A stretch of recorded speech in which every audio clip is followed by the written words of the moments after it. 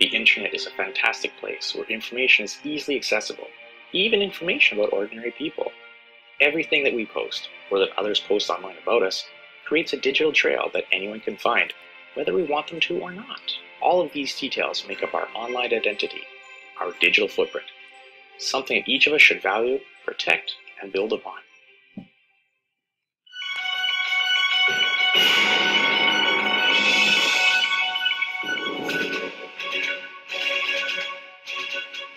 Jana Sello here for the Superspace News Network, reporting to you today on your digital footprint and the problems that may arise if you don't take care of your online identity.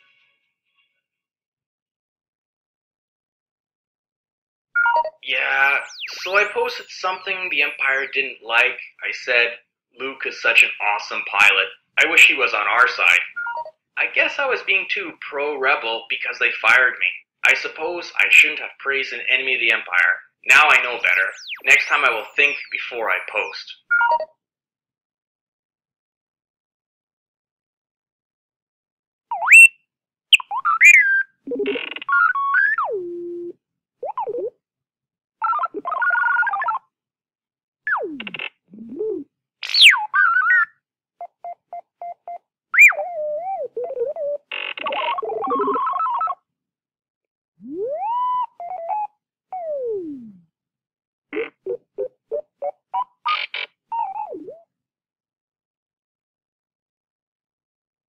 So, I told my boss that I needed to go on a business trip to Naboo when in fact I really just wanted a holiday. I guess I shouldn't have made my vacation photos public on Instahologram because my boss saw them. When I submitted my business expenses, he just laughed and called the auditor.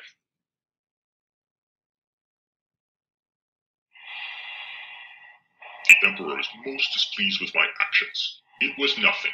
I had a momentary lapse in judgment, but someone caught it on video.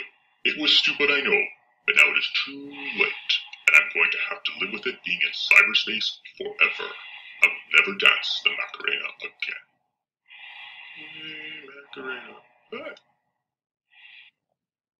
Next, we have C3PO, an expert consultant on controlling and building a positive digital identity. Thank you, Jana. It is of the utmost importance to remember that what is posted online is permanent. We have a responsibility to create a positive identity for ourselves and to be mindful that what we post also affects the identity of others as well. In order to build a positive identity, it is important to monitor your digital footprint by doing a Google search of your name periodically. Learn how to use the privacy settings on social media in order to keep some information about yourself and others private. Remove inappropriate content that you have put online about yourself or others. If someone else has put it online, ask them to remove it.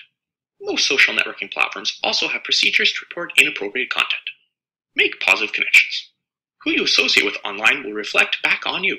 Choose your friends wisely. Share positive information about yourself, such as awards you have won or any community service you have done. Put your best creations online.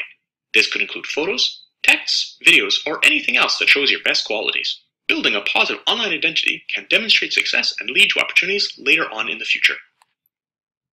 Everything that is posted online can be visible to anyone at any time. What are they finding? Is it information that you would want them to see? Is it information that can be seen by others as inappropriate? Could it affect your life today or in your future? What are you doing to build a positive digital footprint? Remember, the internet is a big open world and a great place to explore, inform, share, and learn. Let's all remember to respect, protect, and educate.